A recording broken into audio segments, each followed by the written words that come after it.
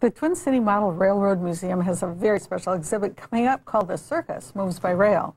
Here to tell us more about it is Paul Gruetzman. Hi, Paul. Hi, Lynn. Always fun to have you back. It's my pleasure. Oh, so The Circus Moves by Rail, what's that all about? Well, it started back in the 70s when I went down to near North Freedom, near the Wisconsin Dells, to ride a steam train, and I found out that they had a circus museum. And so we went over there as a family and started checking around, and I was just amazed how colorful and beautiful it was. And they did have train cars, so I thought it would fit in with the hobby I already had. So that's how it got started. And over the years, I found out that there's a lot of people that specifically model circus models. And we invited them to come for that event over to Bandana Square. There'll be displays all over the place of different size trains, different details, and be very interesting. It's recreating all the aspects of the circus. Of that circus coming. Okay, so when is this down at the Twin City Model Railroad Museum? When are these coming? The weekend of was October 24th and 25th. Okay, and there's a little bit of a admission fee, but yes, this is all volunteers and everything goes back into the displays down there, right? Yeah, the circus event will be part of the regular admission for the museum. Okay. So you'll get to see the whole museum. Both buildings will be open, and the circus models be set up at various places and all over in Bandana Square. Okay. Do you want to talk a little bit about these beautiful, beautiful train cars that you have here? Yeah, the Circus World Museum has a very large collection of circus wagons. Many of them were built before 1900, and each one was unique, and they had different names and different sponsors and stuff like that. And I believe it was in the 50s that Schlitz Beer from Milwaukee started sponsoring once a year, where they would load all these beautiful wagons in the museum on the train and then take them to Milwaukee, where they had a big parade. And so they would reenact all that. Now, I think in the last 5 or 10 years that they've discontinued that because of the expense.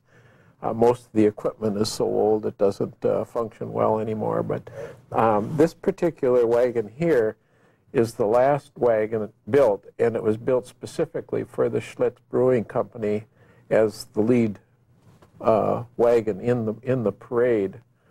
And it was a big ordeal where they would unload the wagons using horses. There was no tractors or anything like that in them days.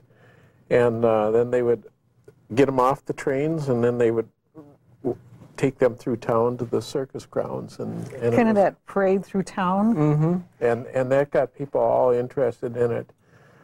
Prior to the circus coming, they would send an advertising car ahead of the train, usually about a week. And they had all the equipment in there to print up the posters, and they'd go around town and put them up all over the place. And that would get the people aware that the circus was coming, so then they'd kind of get all stirred up, and then when they seen the wagons unloading and going through town, they just follow it right down to the circus grounds. And what fun. It was. So now, did you make like these cars? Yeah, these here I also made.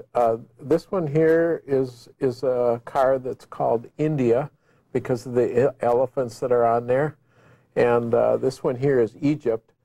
These 3 cars are actually at Circus World Museum, and I've done as good a job as I could.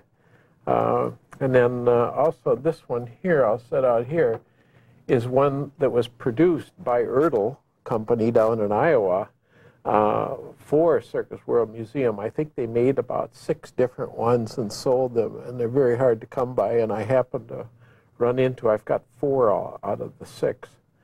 And so that was all painted up fancy. That's actually made out of like porcelain or something. Oh my. So. And this one has, of course, the lion for the circus. That one there we have. You got to have fun now and again, you know, to make sure people are paying attention.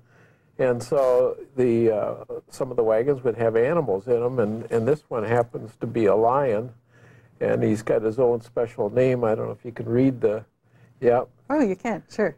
Tear along the dotted lion, you know. Okay, so that's a circus, and that's 2 days of all these circus people showing off their circus trains and cars and what have you. So now this here is part of the train will be running down there. The train usually runs about 25 cars long, so it'll be about 60 feet of all circus wagons, and to watch the kids' eyes. We have other little wagons that the kids relate to. We got one with Mater on it from the movie Cars, and it's fun sharing your hobby. Yeah, yeah, and the museum down there has this huge display. The main museum is about 4,000 square feet. Yeah. And then we have in the other building, I don't know if you've been over there, the toy train division, there's another 4,000 or 5,000 square feet. So the main one has the O-scale exhibit. Yes. And then the toy trains are in the other one, and that's open a more limited amount of time. That's only open on the weekends. Okay. But both fascinating in their own right. You also have another night trains. Oh yeah, that's a special show. This started out simple and it kind of grew. Okay. Where a lot of the passenger cars that look like this, they're all lit up and full details inside with passengers, and during the day you can't see anything. Oh, there you go. And you don't see it during the day, so we come up with this where at nighttime you could see inside, and we light up the buildings and the streets. My brother has actually been working on this Christmas train, which is all done with fiber optics. The locomotives each have 750 holes drilled with a fiber fed through it. It keeps them out of trouble too. Yeah, right. And who doesn't like standing, and it's like you're looking in on people at a different age and time, set back in a different... It is. It's like back in the old days. Back in the old days. People get in a streetcar and go through downtown, look in all the stores and see all the Christmas displays. Yeah. Now you're extending this a little bit this year, starting a little earlier, right? Yes, we are. It's on Saturday nights from 6 till 9, and we're going to start the first Saturday in November rather than waiting till Thanksgiving weekend. Kind of spread the people out a little bit and give them more opportunities. Yeah. It's kind of and then we run to the end of February. Yeah. And well, during all the dark times, you'll have the night trains lit up for us. Now, you're all volunteers down there, right? 100% volunteer operation. It's amazing. Well, who doesn't love a train, huh? Did you ever outgrow from your childhood? I haven't yet. Not yet? Actually, I just found a train set very similar to my original train set when I was about 7 or 8 years old, and it was in better shape because we wore ours out. Oh, yeah. So. Well, we didn't have the electronics to play with, so I remember playing with my brother's train because it was just fun and occupied a lot of time. So if someone wanted to volunteer, could they just go to the website and... They could go to the website, or I'd recommend coming down Tuesday or Thursday during the day to the Bandana Square display. We're open from 10 till 3 on those days. And just talk to somebody, and usually what I do is encourage people to kind of look around and see if there's something that they're interested in doing, and they usually are if they take time to come down. Sure. Well, thank you so much for coming in today and bringing these fabulous trains with you. It's my pleasure.